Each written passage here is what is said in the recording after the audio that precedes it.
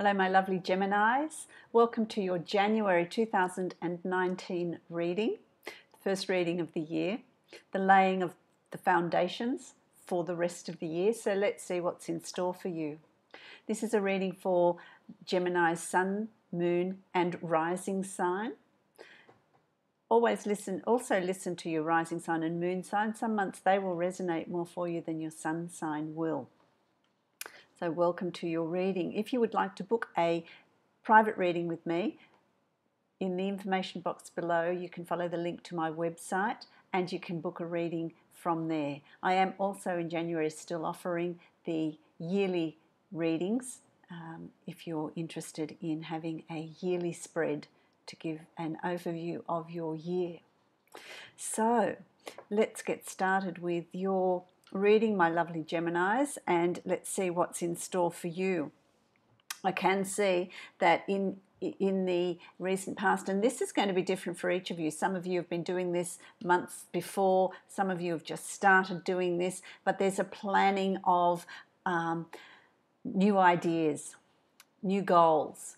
The Empress is creating, she creates an absolutely luxurious, beautiful environment, an environment that she manifests and creates, gives birth to new ideas, gives birth to, it's birth of a child, it's birth of a new idea, of a plan, of a new life.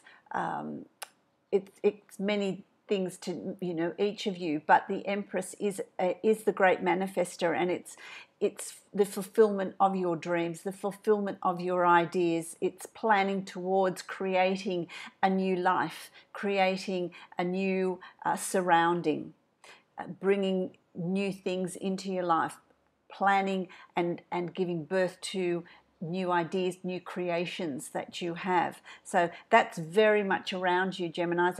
And I get a sense of it's a really strong energy around you as far as being this great manifester, this great creator.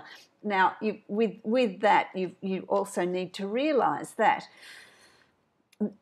as you can create positive things, you can also create negative things. It's about your state of mind. It's about your self-talk. It's about what you're thinking, and that like energy attracts like energy. So if you're thinking, oh, well, I'm never going to get there, this is going to be impossible, that sort of thing, that sort of energy is the energy that you're going to attract. So it really is about manifesting and creating things in the state of mind that you have. So listen to your self-talk, listen to your language, listen to the words that you're using. And if you catch yourself saying, oh, well, this is going to be impossible, I can't do this, turn it around, change it to bring in that positive energy, because there is an energy of really manifesting and creating what it is you're wanting. So that's going to be really, really important, because you've also, you have the Ten of Pentacles, which is the end of a cycle, which is the end of, all your hard work, the culmination of everything you've been planning, the culmination of the changes you've brought into your life are coming to completion, and you're going to start seeing results. There are rewards for your efforts, so it's going to be proportionate to the effort that you've put in is what you're going to get back. So the more effort, the more concerted effort, the more planning, and the more goal setting you've done, the more you're going to get back from that situation. But it is now that time in January where you're going to start seeing results of the fruit of your labor, the results of your efforts. It's going to start coming into you. It's going to start coming to you. You're going to start receiving what is rightfully yours, which is really lovely. Things are going to start falling into place for you. The people that you need, the resources that you need are going to be there for you. There's going to be synchronicities. They're going to cross your path. So you always know when you're on the right path, when you're doing the right thing, because the opportunities are there. When you are trying to achieve something and there's obstacle after obstacle and it's just slow and it's not getting anywhere, really stop and rethink, is this the right thing? Am I doing the right thing? Is there another way I can do this? And change direction, because when you are on the right path, when you are doing what you need to, what your destiny is, let's say, then things will fall into place for you and you will start reaping those benefits. The resources, the people that you need are going to be there to assist you in January. You're going to start seeing results. You're going to start seeing results. What's crossing you is the death card, and you don't go, oh, that's terrible. It's not a terrible thing. The death card is an ending of situations that are no longer relevant to you, an ending of situations that are no longer useful for your growth, that are no longer useful for where you are going. It is now time to cut the dead wood, prune the tree, the proverbial tree, cut those dead branches to allow new growth to come through. And that's where this is. You're reaching also in January a point where you're setting all these goals, you're on this new path, and there's going to be things in your life that are no longer of significance. They're no longer of any use to you. They're not going to be beneficial to hold on to. And by holding on to that, it's going to slow down your movement into the future, into what's in store for you. So that can be people in your life that are no longer, that are toxic, that are not good for your growth, that are manipulating. It's time to release those. A relationship that's not working, that is keeping you in a place of being sad, and that, like, when you're sad, you lack motivation, you lack foresight, you lack goal setting. It just doesn't work for you. Family, job, whatever it is for you, it's time to have a look at it and start releasing that so all this other goodness can start flowing in. You need to make room in your life for these positive situations and people to come into your life. Otherwise, it's too cluttered. You're not going to see clearly. So that will also happen. So with all these great things coming into your life, there is also a need to sweep clean and move out anything that does not serve you. Okay? Anything that drains your energy. Anything that drains your energy, that keeps you in a depressed state, where you lack motivation, time to release that. Time to release that. You've then also got the Prince of Swords, which is like the Page of Swords. The Prince of Swords is about forging forward with courage, armed with what you have learnt, armed with the new information you've gained, armed with the new foresight that you have. And it's now time of planning and thinking is over. It's now time to move forward. And you're going to, in January, feel this real drive, this real need to move forward. You're going to feel this restlessness. This is what my guides are telling me. There is this restlessness that's going to come in, and it's about, well, what changes can I bring in? How can I move forward? I want to move forward. I want to bring new things into my life. Where you're at, you're not any longer going to be satisfied with. And that's this clearing away of the old. And that's clearing away of the old behaviors and attitudes as well as the physical side of things. It's a clearing away of habits that you have that are no longer have a place in where you're heading, in where you're going.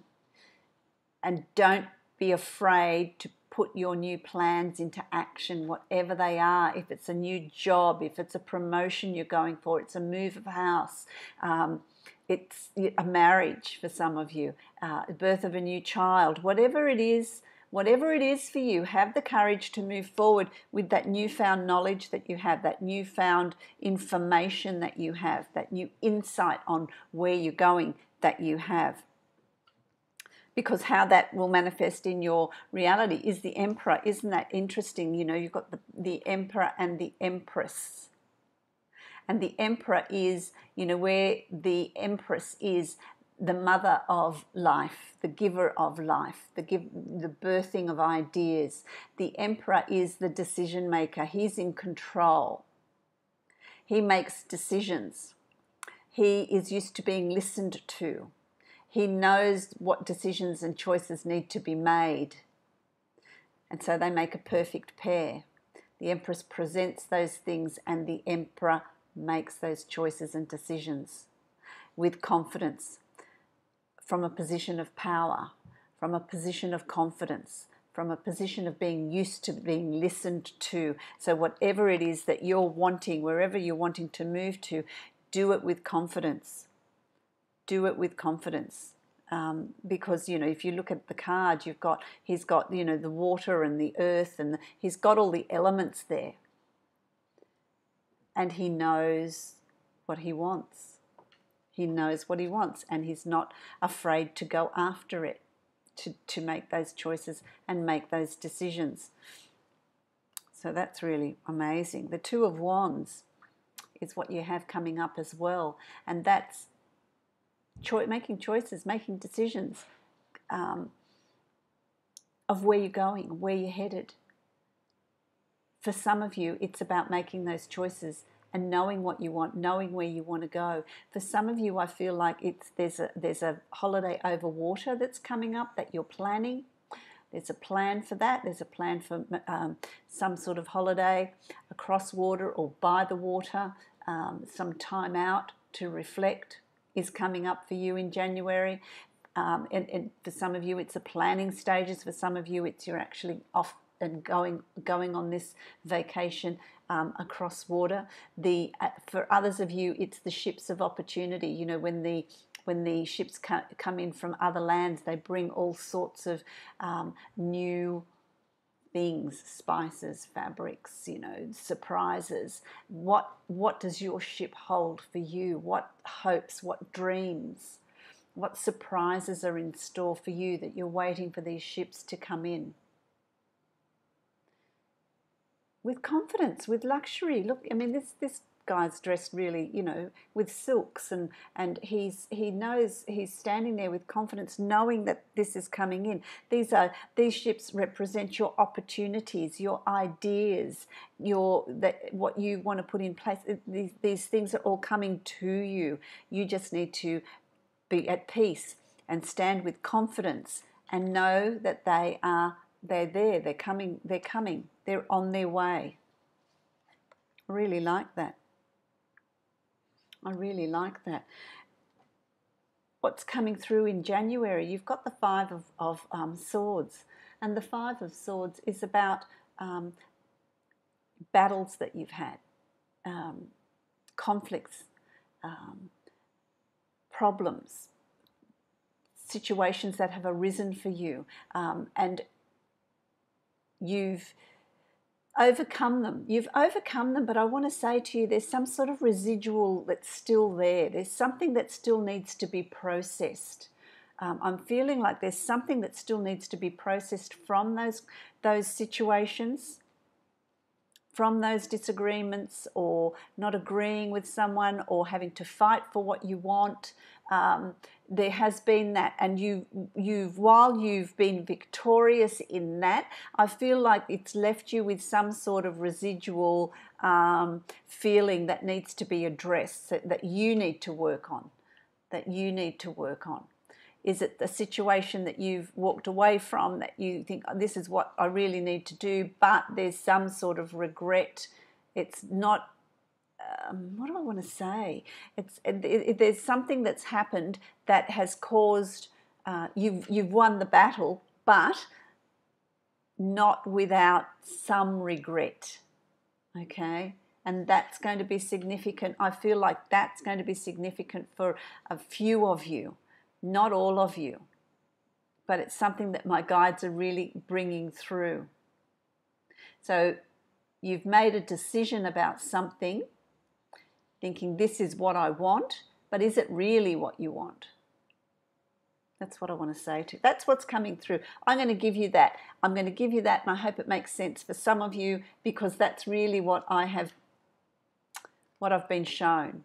Okay, and I don't feel like that's going to be relevant for many of you, but it will be very significant for some of you. So that will be really interesting. I hope you understand that. Okay, the Ten of Cups, you've got the Ten of Cups, and the Ten of Cups is about getting to that place emotionally that is where you've wanted to be, where you're happy, your dreams are fulfilled. This is the wish card. This is feeling safe, being emotionally safe, emotionally secure, being in a really good space as far as your emotions go. I feel like it's a time of great joy for you that's coming up in January. It's a time of really knowing where you want to go, seeing that results are starting to fall into place, and feeling really good about it. For some of you, I feel like there's a wedding or a marriage or a union of some sort that is coming about for you in January, that is providing for you everything that you've always dreamed of, everything that you've always wanted, and there's absolutely wonderful days ahead with that. For some of you, it's an idea that you've wanted to put in place that is now bringing to you the security and the happiness and the contentment that you've been seeking. So there's that as well. There's that as well. There's a bit of a mixture of cards here for you. Okay, you've also got the Eight of Cups, and it's about turning your back on, and I think that's got to do with the Death card. It's turning your back on what is no longer relevant, so that you're finding that you're in a really good place in goal setting and achieving what you want to achieve and making the changes that you want to make.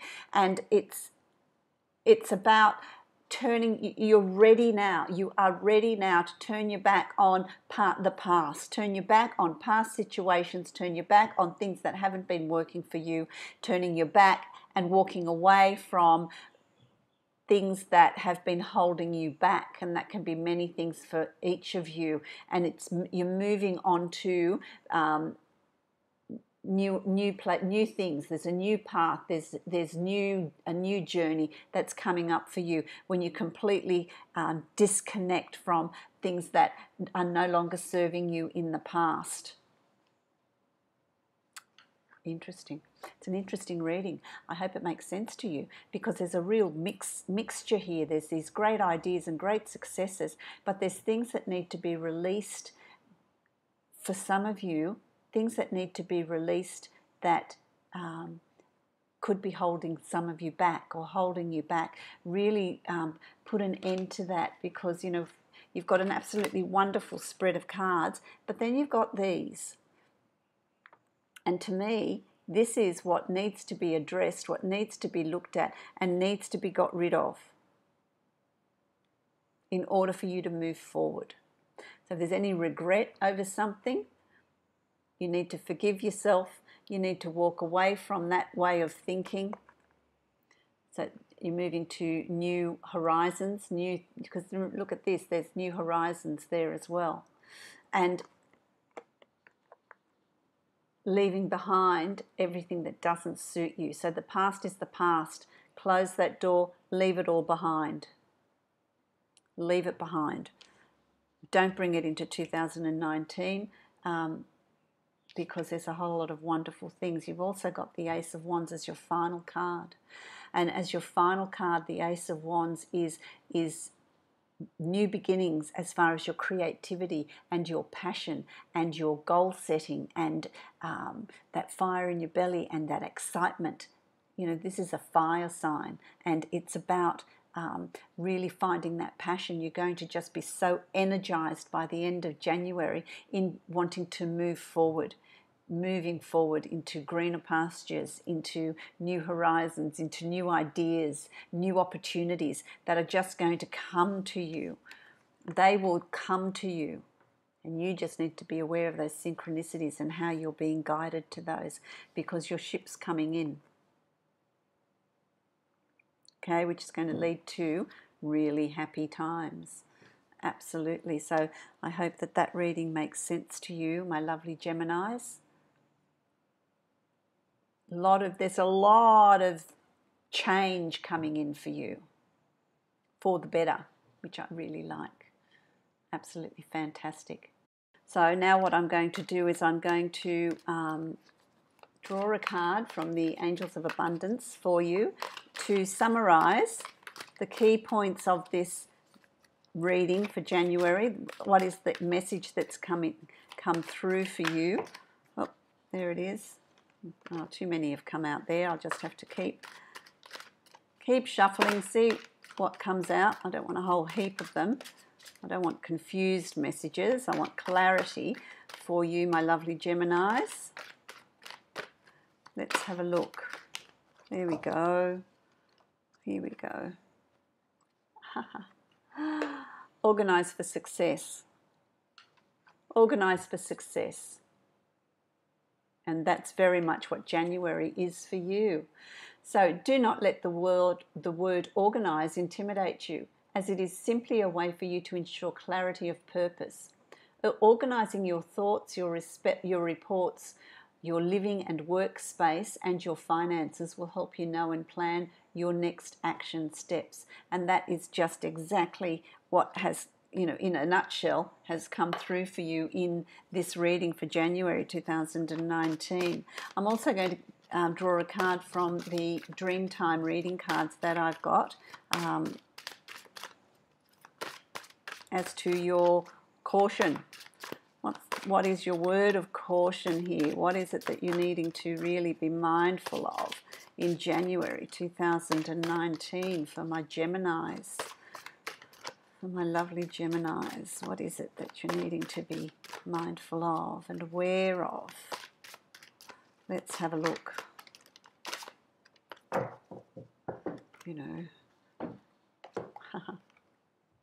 Knowledge, the fig tree.